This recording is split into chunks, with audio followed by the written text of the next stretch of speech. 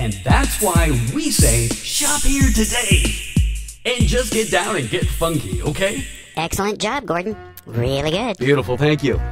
Super. Hey, just want to take a quick moment and talk real briefly about the voiceover business, the voiceover industry, and the auditioning process. Okay, currently to date, I've done over 100 auditions on voices.com, and I only got one job.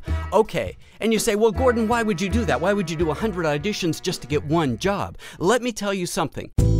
What happens is that you get better, and you get faster, and you are a better artist because of simply auditioning, regardless of whether or not you get the job. Since I started auditioning 2.5 months ago, I have learned to be faster and more precise. 9 times out of 10, what they're looking for is a natural read, the guy next door, and those are the jobs I audition for. So consequently,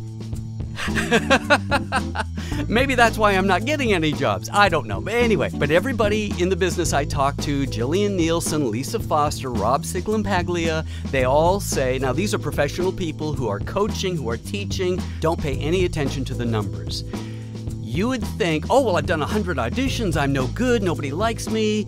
But you are the one who's improving, you're making contacts. I've made contacts with production companies online through my auditioning because they give me a thumbs up.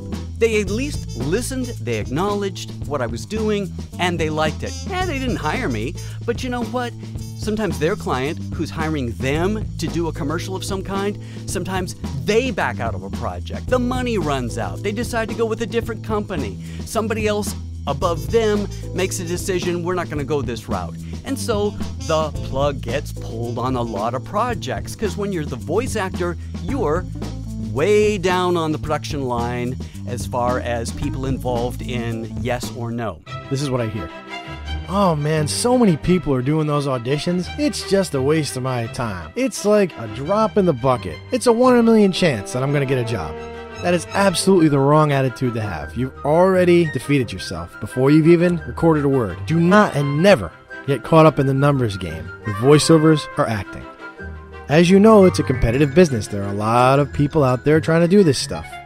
But you can never say to yourself, I only have a 1 in a million chance of getting a job. Or, guess what? You're not going to get the job. It's as simple as that. You have just got to concentrate on your technique, concentrate on doing the best that you can. Don't worry about the other people. Just do your best job and put your work out there. It's my firm belief that, especially knowing that what I'm doing this audition for is to get future contacts, the ones that do this the best will get the work.